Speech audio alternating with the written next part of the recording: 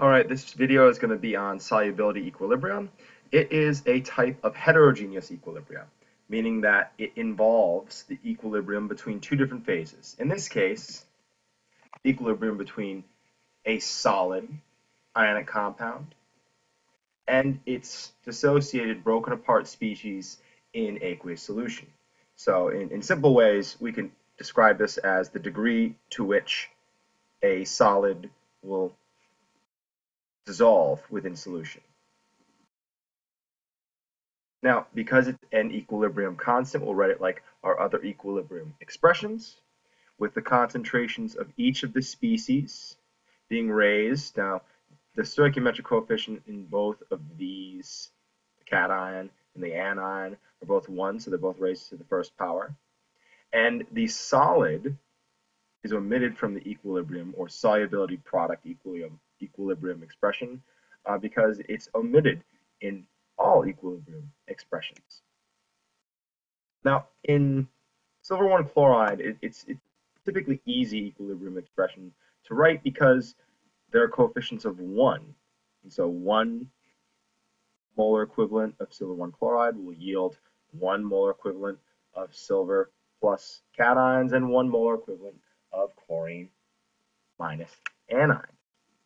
If you look at the case of magnesium fluoride, this will yield, when it dissolves, 1 equivalent of the cation, but 2 equivalents of the anion. And so its solubility product expression is going to get a little bit more complex, being that the anion will now have, or will now be raised to the second power in accordance to its coefficient in the balanced chemical equation. Here's a couple more examples. The stoichiometric coefficient of 2 in the cation in this case, and 1 in the anion is reflected in the solubility product expression. Here's one more.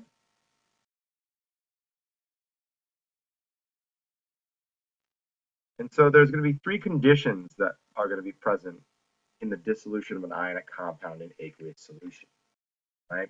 Now, just like we've done in previous instances of equilibrium, Q, or the reaction quotient, is the concentrations of products and reactants in the equilibrium expression that are present at any given time. Now, if Q is less than KSP, you have an unsaturated solution. All right? If Q is less than the solubility product, meaning that there are less dissolved ions than would normally be present in equilibrium. You have an unsaturated solution, there will not be any precipitate. Everything's going to be dissolved in solution. If Q is equal to the solubility product expression, you're going to have a saturated solution. You're going to have all the dissolved ions that you can in a solution. You're going to have just enough, but there's going to be no precipitate that would form. But if your reaction quotient and the amount of dissolved ions exceeds that, if that reaction quotient exceeds that of the solubility product equilibrium constant, you have a supersaturated solution and a precipitate will form.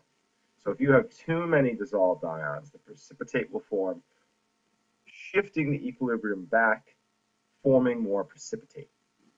Back by forming more. All right, here's some common solubility product constants. All right, so equilibrium constants for common ionic compounds. As you guys can see, some of these have rather small numbers, and some of them have relatively larger numbers. Right?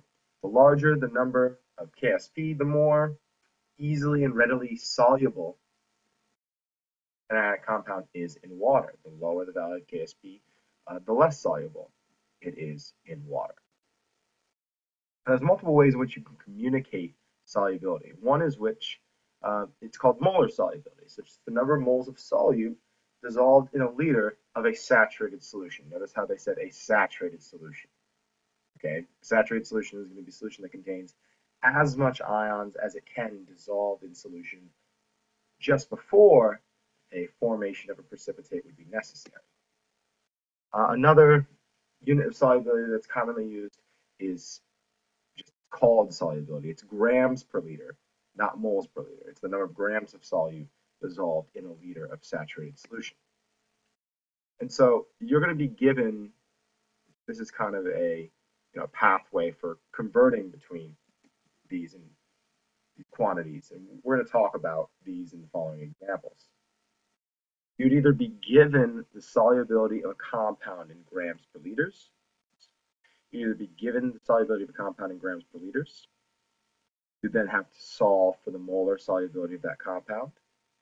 And from the molar solubility of that compound, figure out the concentrations of cations and anions.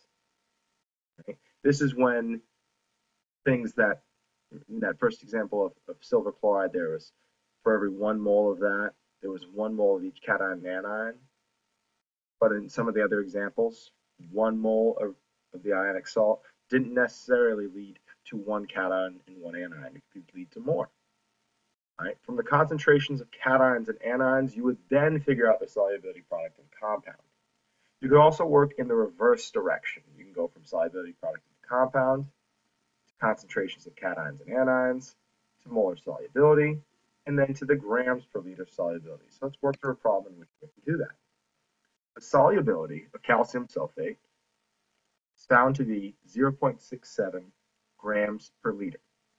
All right, so we're starting with the solubility of the compound, and it's asking us to calculate and it's asking us to solve for the KSP. So let's calculate that value. So from solubility to molar solubility to concentrations of the ions in solution, and then to KSP. All right, so what's going to happen is that the ionic salt in aqueous solution is going to dissolve and increase the concentration of these two ions in solution. Now it's going to do that by some degree measured by S. So it'll decrease in value by some factor of S, and the concentrations of the cations and anions will increase by some value of a factor of X. Right? Just like we used X in the acid-base equilibria, we're just using S as the convention for solubility equilibria. Okay. So the solubility product for this, right, is the concentration of calcium ion times the concentration of sulfate ion, both raised to the first power. That's going to be equal to S squared.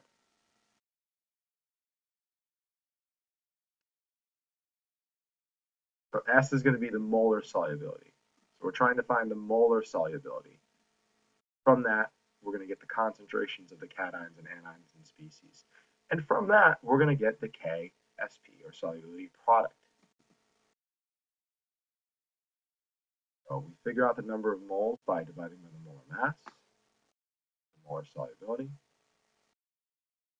And from the solubility equilibrium, we see that for every 1 mole of this calcium sulfate, find the molar solubility. And then for every 1 mole of it, we get 1 mole of calcium cations and 1 mole of sulfate anions. So we have the molar solubility, and this is the concentration of the species at equilibrium.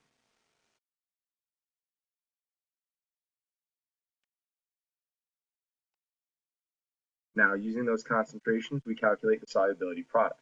Right? This was going in the order that was described in the diagram.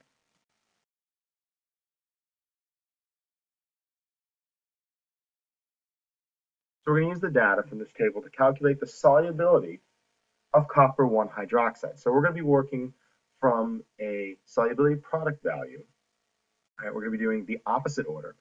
And we're going to calculate the solubility in grams per liter of copper 2 hydroxide. We're going to do that in this example. See, we're working from solubility product of copper 2 hydroxide, solubility product of copper 2 hydroxide, sorry, and then going to solubility in grams per liter. So let's consider the dissociation of copper 2 hydroxide in water. Right, this solid ionic compound is going to dissolve and dissociate by some factor. It's going to decrease by some factor of S. And these two ions are going to increase by a factor of S for the cation, but a factor of 2S for the anion. Why a 2s? Because you can see a coefficient of 2, right? 1 mole of this yields 2 equivalents of OH minus hydroxide. So you have to put plus S and plus 2S there. Okay. So the Ks or solubility product expression would be S times 2S squared would equal 4S cubed. 4S cubed.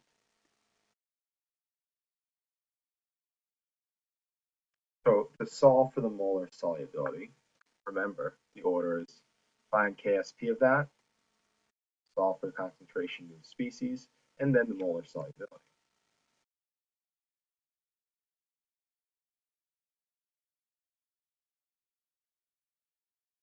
Solve for the molar solubility using the KSP expression. Now that you know that's how many moles you have per liter, you can multiply that molar quantity by the molar mass to get the number of grams per liter. Right? That's to get the number of grams per liter.